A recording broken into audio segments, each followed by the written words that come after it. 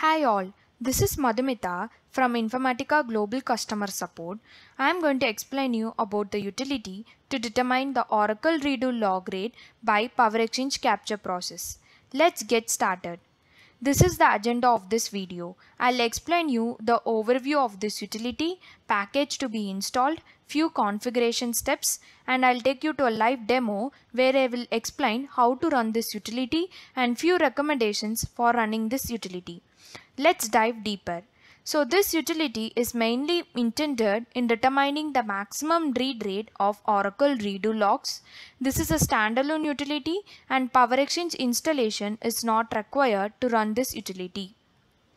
Prerequisites before running this utility includes we need to add the install directory to the shared library path. For ASM and B file access, the Oracle client must also be in shared library path. Environment variable should be set like Oracle Home bin to path, Oracle Home lib to LD library path.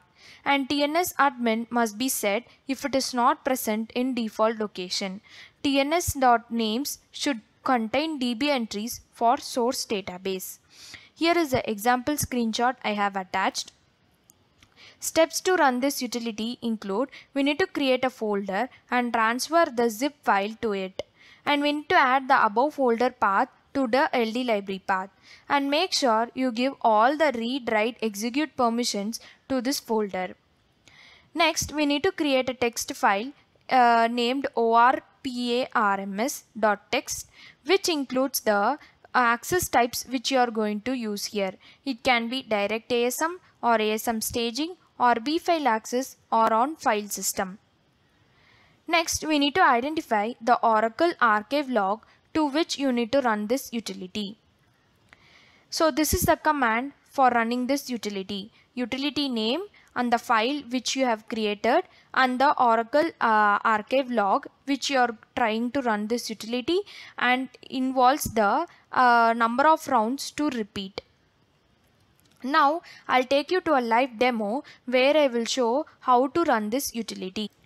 So now I am in the installation folder. Here you will find all these files. So this is the file which I have created, which includes all the access types. So if you are using ASM staging, we need to include all these parameters and database details as well.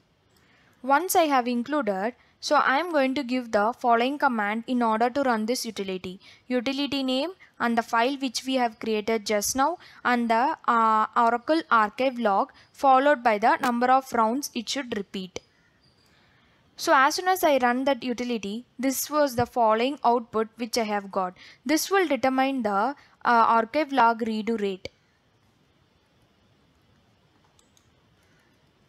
So few recommendations are install and run the utility on database machine to establish the baseline before attempting remote access. This allows a potential read rate that can be achieved to be accessed without network overhead. If the database machine is source constrained, it is possible that reading remotely can achieve faster read rate, though it is rare. Schedule the utility to run repeatedly throughout a normal workday to access the impact of differing roads on the database and local machine. So for more reference, you can refer the below KB article. We would like to hear from you. You can drop us your queries on supportvideos@informatica.com or you can tweet us in our Twitter account. Thank you.